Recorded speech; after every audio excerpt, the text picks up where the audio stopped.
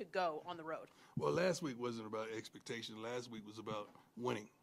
This week is more about expectations than many of the other weeks, because there's an expectation that we have of ourselves to go in and win this game. You want to win every game, but I mean, you really expect to win some games a lot more than others.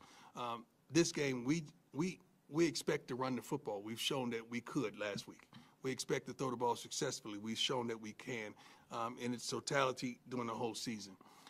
We've shown that when we take something away, let's dedicate to taking something away, we could stop the run. Yeah, they got a couple bounce out, and the guy made an incredible run. That was an incredible run. Other than that, those yardage, we did a pretty good job in stopping the run. Expectations is to shut the big plays down, scramble plays where they break, contain, and the kid did a great job. That's why he won the Heisman Trophy last week. But if we stay in our zones and stay with our man, that doesn't happen.